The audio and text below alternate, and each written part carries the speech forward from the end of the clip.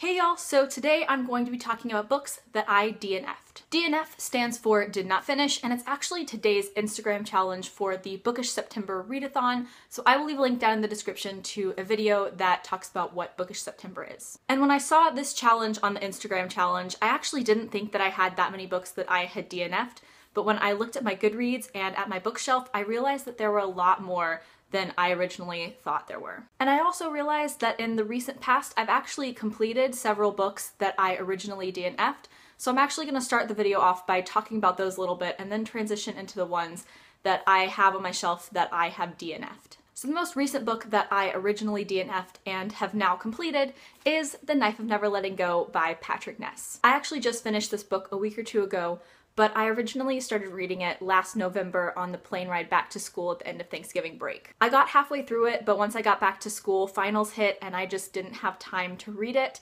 and I kind of forgot some of the stuff that happened, so I decided to put it down and restart it once I was in the mood for it again. And even though it took several months, I finally picked it back up again, and I really enjoyed it and cannot wait to read the rest of the Chaos Walking trilogy. The next one that I've recently finished is Vicious by V.E. Schwab. I originally picked this one up about this time last year, and even though I enjoyed the 30-ish pages that I read of it, I, for some reason, just didn't end up finishing it. I think that at the time I was going through a little bit of a reading slump and I just really couldn't figure out what I was in the mood for, and it clearly wasn't this because I put it down after like 35 pages and didn't pick it back up again until the Booktubeathon. Another one that I've recently finished is The Bane Chronicles by Cassandra Clare, Sarah Rees Brennan, and Maureen Johnson. This is a short story collection about Magnus Bane, who is one of my favorite characters of all time, so I was really excited to pick this up pretty much on its release. However, I read the first like 6 novellas and they were all just kind of mediocre, and so I just put it down and didn't pick it back up again until the Cramathon in July. Unfortunately, the novellas that I read during the Cramathon were significantly better than the first few novellas in the book, so I ended up really enjoying everything that I read in the Cramathon. And the last one of these that I have finished is actually kind of embarrassing because it is an extremely well-known series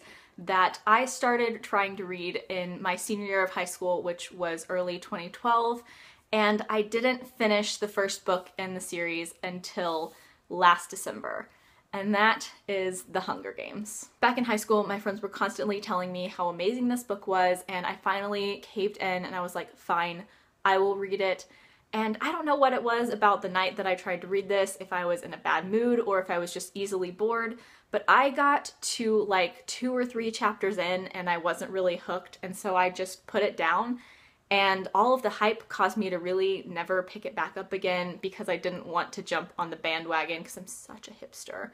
But yeah, for some reason I just didn't pick it back up again until this past December. And I kind of regret that at this point because I ended up watching the movie before I read the book, and I really wish I would have done it the other way around because I think I would have enjoyed the book more if I didn't know some of the stuff that was coming. However, I do enjoy this trilogy. It's not my favorite trilogy of all time, but this is definitely my favorite book in the trilogy. Okay, so now moving on to my currently DNF'd books, starting with one of the books that is highest on my TBR, and that is More Than This by Patrick Ness. So during the reading slump where I attempted to read Vicious, I got really sick of being in a reading slump, and so I took to Goodreads and asked for recommendations for a fast-paced standalone novel that would kind of get me back in the mood for reading.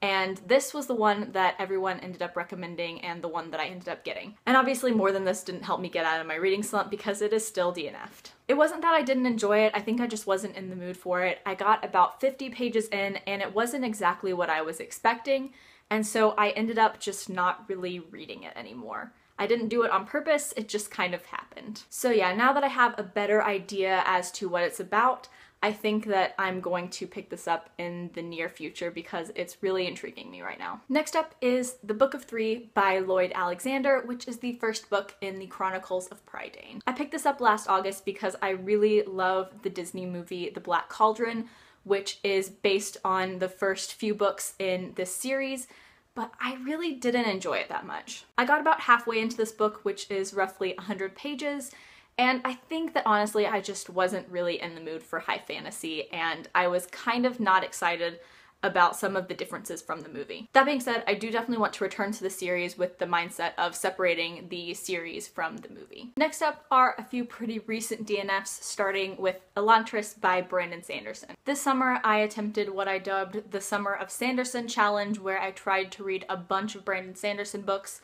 but after the Mistborn trilogy and The Rhythmatist, I picked up Elantris, and for some reason I just wasn't feeling it. Now, I did only get like 20 or 30 pages into this, so I'm sure I will absolutely love it when I eventually pick it up again.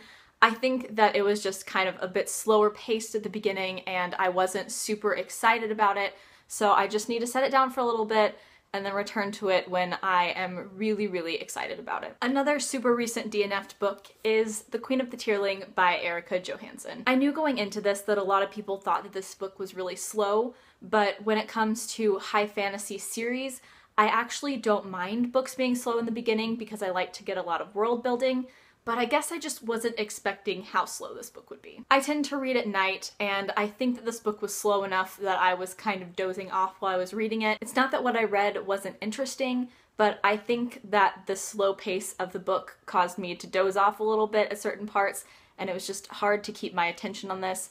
However, this is my next read. I plan to pick this up this weekend, so hopefully this will not stay DNF'd for long because it does really intrigue me and I do want to give it another chance. Another recent DNF is Daughter of Smoke and Bone by Laini Taylor. This is another one that wasn't exactly purposeful. I started reading this for the Booktubeathon, but I realized that I didn't have much time left, and so I set it down so that I could read some smaller books, and then I just never picked it back up again. This is another one that I really don't want to be DNF'd for super long. I don't think I'm gonna get to it within the next month or two, but hopefully I can get to it before the end of the year, because what I read wasn't like blow my mind amazing, but it does have me intrigued to see where the series goes, so I do definitely want to pick this up in the near future. And I got about 90 pages into this one, so I'm sure that there's a lot more stuff that goes on in this book that is amazing, but I just haven't gotten to it yet. Another book that I DNF'd in my reading slump last year was The World in 6 Songs by Daniel Levitin. I'm a music major and I tend to be way, way, way more excited about music stuff in like the beginning of the school year than I am in pretty much any other time of the year. And that's when I picked this book up last year. And I actually only ended up getting like 15 or 20 pages into it. It's not that I don't like it, I think that it's really interesting, but sometimes I find it hard to get really invested in a nonfiction book. That being said, I do love the other Daniel Levitin book that I have, which is This Is Your Brain on Music, so I definitely do plan on giving this one another chance at some point, but just not right now. And I also did kind of the same thing 2 years ago with Musicophilia by Oliver Sacks. The psychology of music is a topic that really interests me, and that was what really drew me to this book. I think I got like a quarter of the way into it, but like I said with The World in 6 Songs, sometimes nonfiction books don't grab me as much as fiction books do. And it's not that this book isn't interesting, because it really, really is. It's just sometimes really difficult to pick up an informational book instead of a fun, fast-paced, exciting book. But once again, this is one that does intrigue me and that I do plan on picking up in the future. And finally, the last book on this list is actually one that has been DNF'd since high school. And I actually think, I don't know if I've changed it, but for a while on Goodreads, I had it marked as read because I've seen the movie like 20 million times and I know everything about it. I just never finished the book. And that is The Shining by Stephen King. And the sad thing is that I got really close to the end, which I think is another reason that I counted it as read on Goodreads. But for some reason, I just never finished the book. Which is pathetic, since The Shining is one of my all-time favorite movies, let alone one of my all-time favorite horror movies. So yeah, this is pretty disappointing. I don't know if I'm gonna finish it at this point because I don't want to reread all the stuff that I already read in The Shining just to read the end of it, and I'm not sure where I was in the book, but yeah. I haven't finished The Shining, don't know if I ever will, but I love the movie. So those are the books that I've DNF'd. Like I said, with many of them, I hope to finish them in the very near future and cut down on the list of books that are currently DNF'd on my shelves. Let me know down in the comments what one book is that you DNF'd but really want to pick up again. As always, I will leave links down in the description to my blog, Twitter, and Goodreads. Please add me as a friend on Goodreads. I would love to be friends with all of you. Like, comment, subscribe, all that jazz. Thank you so much for watching. Bye!